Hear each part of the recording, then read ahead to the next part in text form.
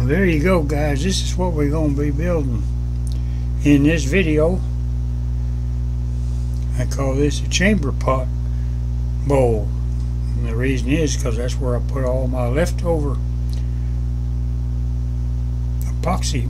Anytime I pour something, I always mix too much deliberately, and I have a place to put it. So there you go. And then I make something of it, and this is a result of approximately 8 months. I'm just sitting there, and then when I get done making whatever I'm making, I pour the excess in there and just leave it. No pressure pot, no nothing. It works out fine. No bubbles. It's unbelievable. Anyway, that's what we're going to be doing. So let's get on with it.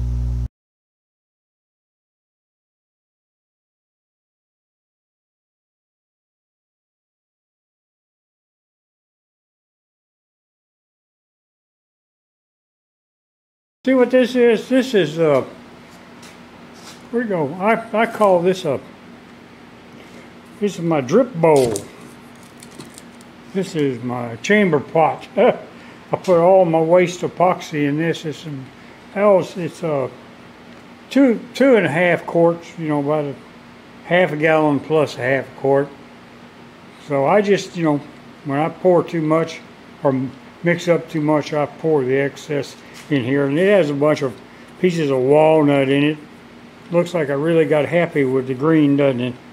But anyway, it's got a bunch of chunks of walnuts, so I think I'm going to make me a small pedestal bowl out of that. And that's the project we're going to get on to here very shortly. So I started putting a faceplate on here, and I drilled some holes, and I put in these screws like this right in here, and they're deck screws. And evidently I didn't drill my holes deep enough, because there you go. Where'd it go? There they are.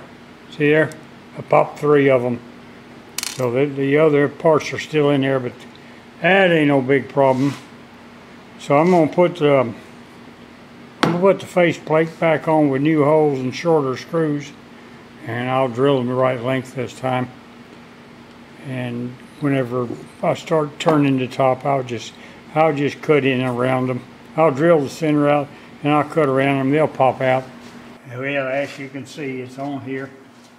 Got a little off-center issue with it, but it's not really too bad. It's I don't know. Let me see. It's about a 1/4 inch, but that isn't too bad. Now my thought initially, and of course everybody knows that, you know, most of the time it don't end up like you think it's going to, so just bear with me. Anyway, my initial thought is I'm going to make a pedestal bowl out of this, because I want to get you know, I don't want just line after color. I want them to have some sort of shape to them. And you know, there's also some wood in there and gumballs, and you know, ain't no telling what else is in there. So there's a walnut, and I don't know what that is. It looks like cherry, and you know, could be some other stuff, but we'll see. So I got it on here, and I got the fast belt going.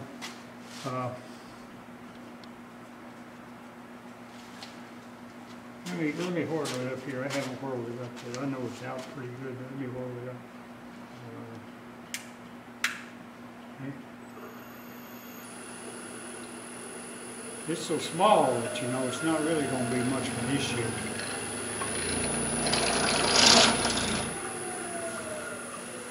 All right, let's see what we got here. Got to lock that down. I don't much believe it's going to go anywhere. It won't take long to get it in balance. My face shield on. I stand over here and in the beginning anyway. And this is just going to be a typical round cutter. I'm not much of a traditional tool using guy, even though I can and I have. I learned on them, but What I found is I got better things to do than spend my time sharpening. When you get with epoxy, you will do a lot of sharpening. If you get to a rough spot and you go a little past it, and right there we're at 2200. Let's see what happens.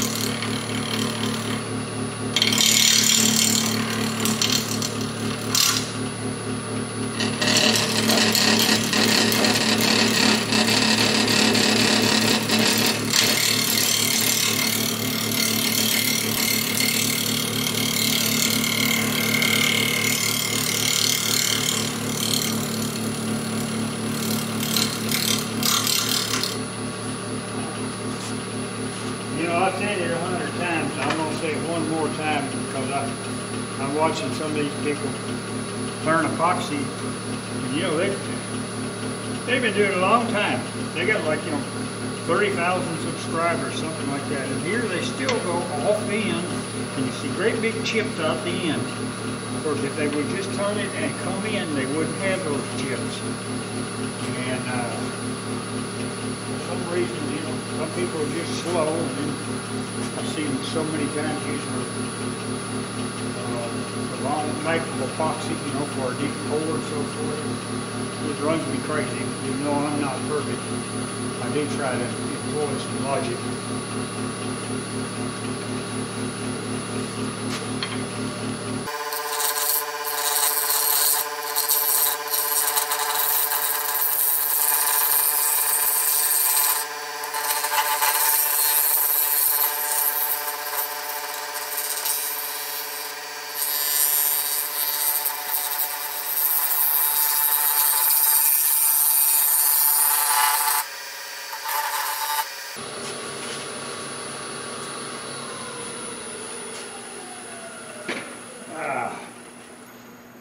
Hot today, my friends.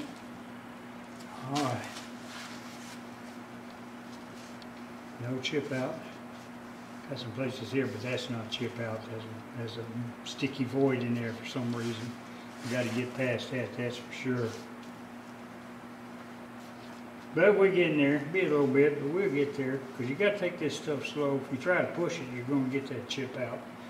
Secret to not chip out using a non-negative rake, which is what this is speed and angle of the dangle. You got to hold it in there at about 30 to 45 degrees. And you got to have a decent speed out of it. My opinion, for what it's worth.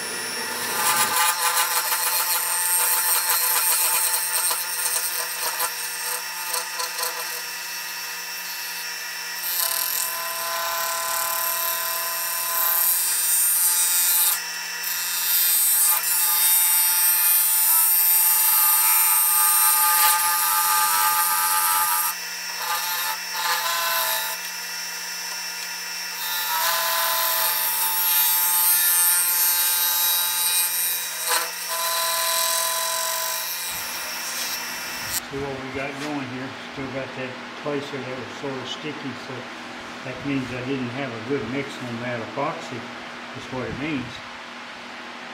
So we got to go down past it for sure, because none of this appears like it's bonded, I guess is the right word. So that'd be a good place to put the end in for the pedestal. So I'm gonna start with and try to get this down narrower right here. I'll leave this alone for the time being, but I have some nice figure under there. I see a gumball right here, and have no idea. There's one under there, so I gotta get down to those because you want them to show.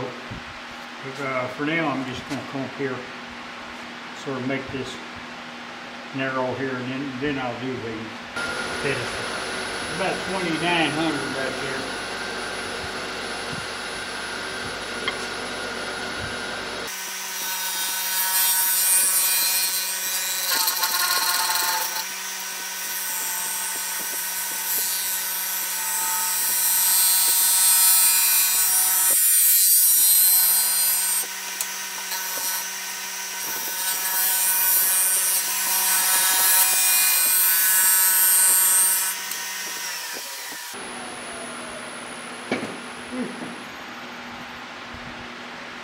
told you how hot that was coming off there, you wouldn't believe me. And what I'm using here is WD-40. It's another fine use for it, you know.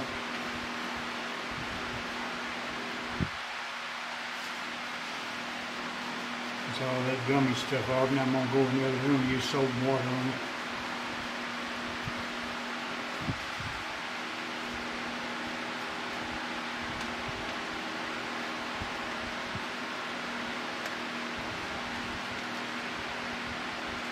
That's what messes up face shield, splatters. You get splatters, that's what does it. Quicker than anything. Now if this hadn't been CA glue, you can just forget it. Use it there. So I'll catch you in a minute, okay?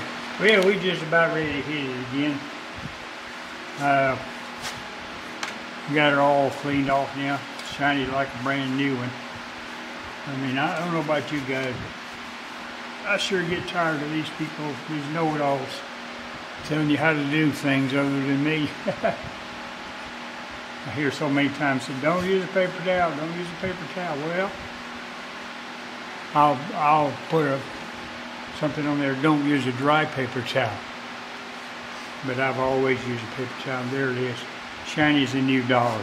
Now let's take a look at this thing. All right, what do we got here? All right, we still got some of this gooey crap running around here. See that right there?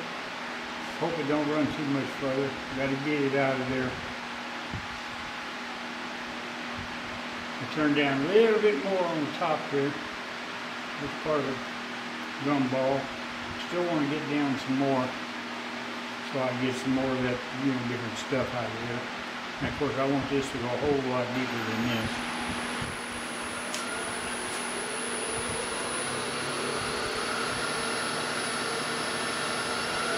It's also how I get such a nice clean cut.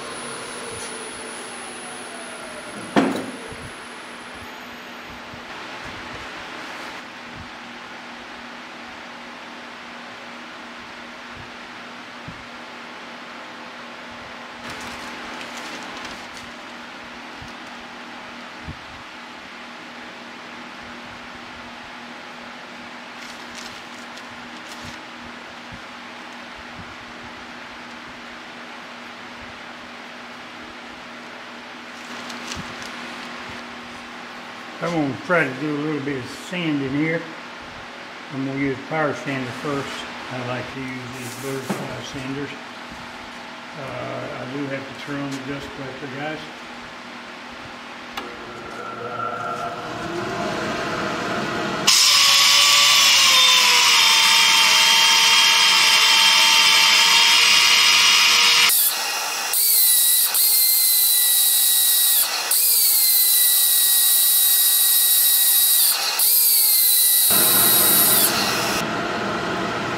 Grit right here. There you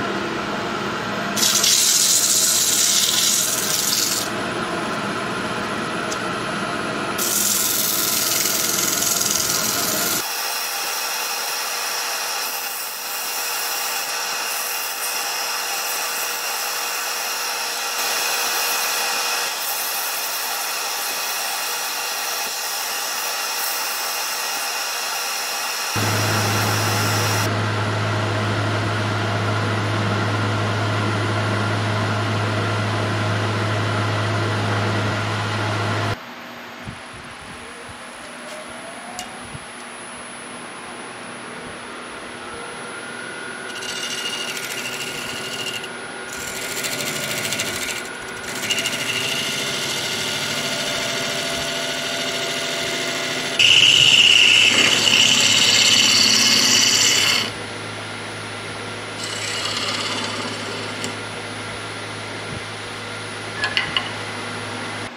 Now, I've had people ask me about, do you really think it does any good to put sealer on epoxy? And my answer is yes and no.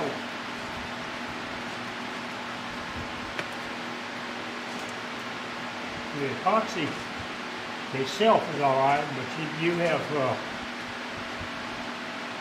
you know, like in certain places you got little voids that you can't really get out, and the sealer will fill those. Plus, this particular one's got a lot of wood in it, and all that wood definitely needs sealing. So this seals it, and it helps with the shine and all that kind of good stuff. So that's the reason I do it.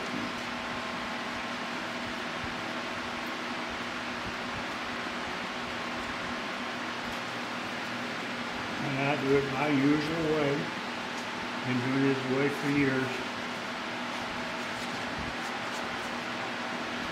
I lay it on thick and let it set a minute, and then I sort of rub it in with a paper towel. And then after the first coat, I'll have to hit it with like 400 or steel wool or something, because it will raise the grain on the wood. I don't think it raises the grain on the epoxy, but it does on the wood. The epoxy has grain. So anyway, that's the way I do it. I put it on like that.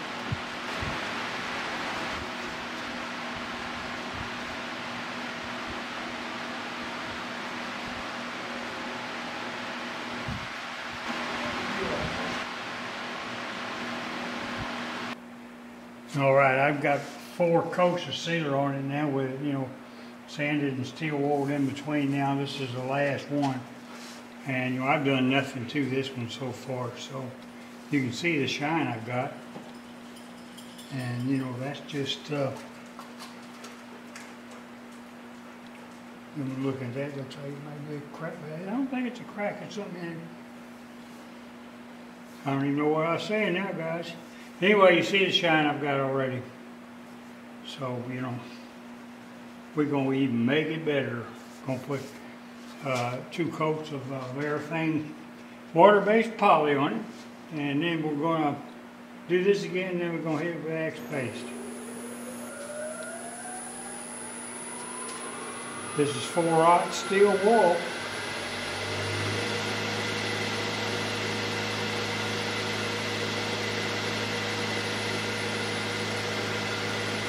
All right, this looks pretty smooth, but I'm still going to hit it with a little bit of 400, 4-aught rather, sorry.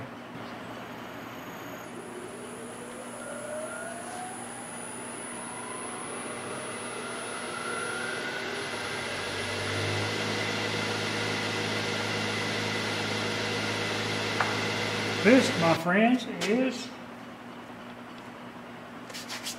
Axe abrasive sanding paste. I like it.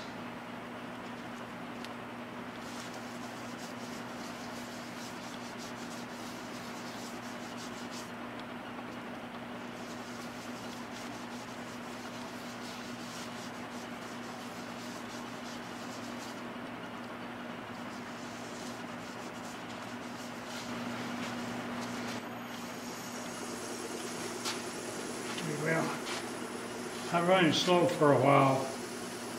You can hear it sanding, for lack of a better word.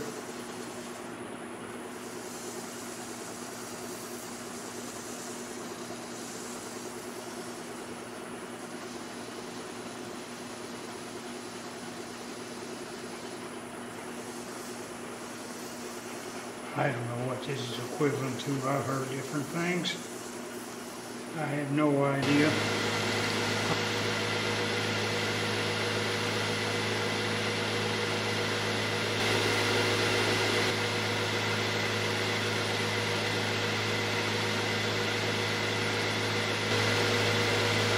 I'm turning 1,000 RPM. In case anybody was wondering, I'm going to do what I don't advise you to do. Use a micro towel. And notice I hold it like this. In case it grabs, it'll pull it out.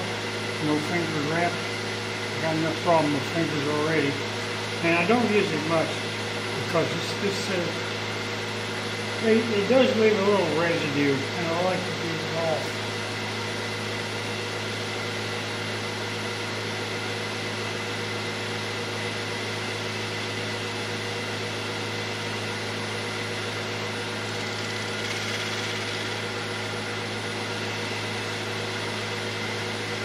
All right, they are good.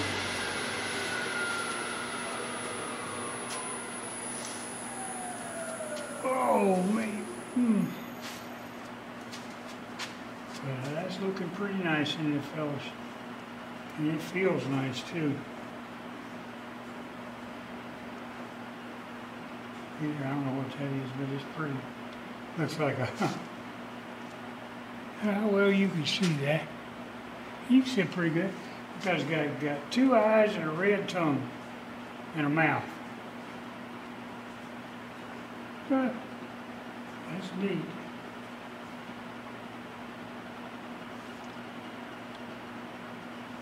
All right, now we're going to take the axe polish, which consists of a lot of canuba. See him over. Red, get out of there.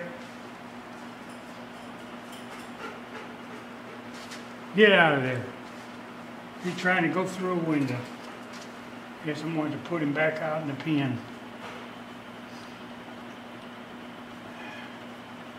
I don't like keeping a dog in a pen.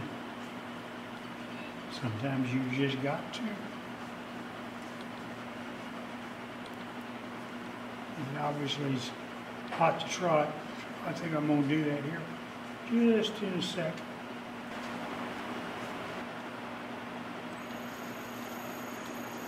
Like always, I start off slow. Be sure to get a good smear.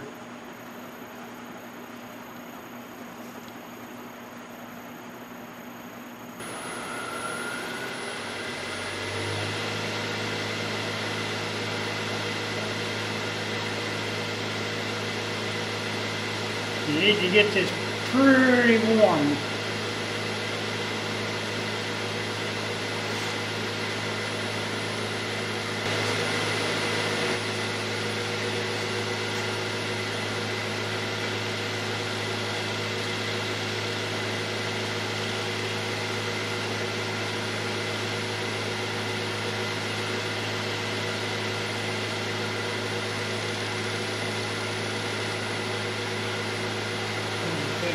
First. I don't think anybody's gonna beat that. This ain't gonna happen. Whew. So smooth.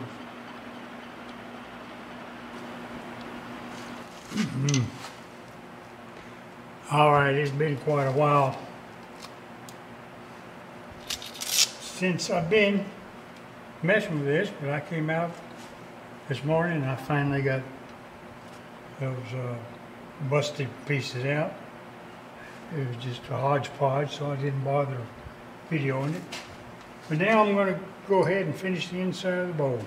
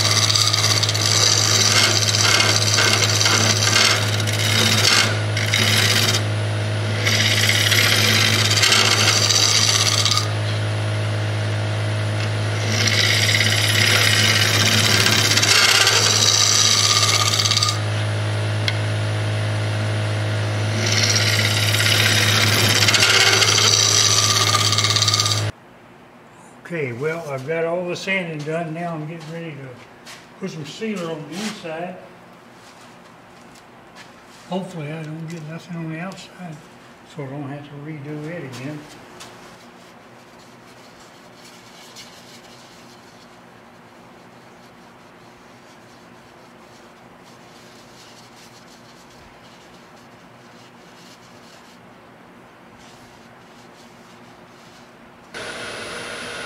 All right, I just got done using Axe paste. I almost forgot to turn the camera on. But I guess better late than never. Here's what I just used on it right here. That's after sanding it down to 404-aught steel wool. So right now I'm using this.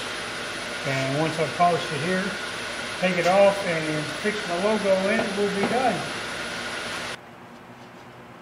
There you go.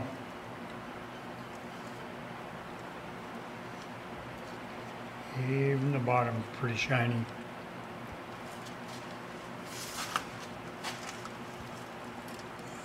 Isn't that beautiful?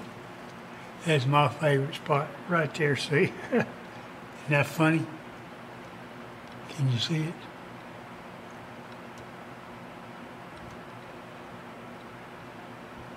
There you go. And he's got a face, you know, where they even got a tongue there and 2 eyes.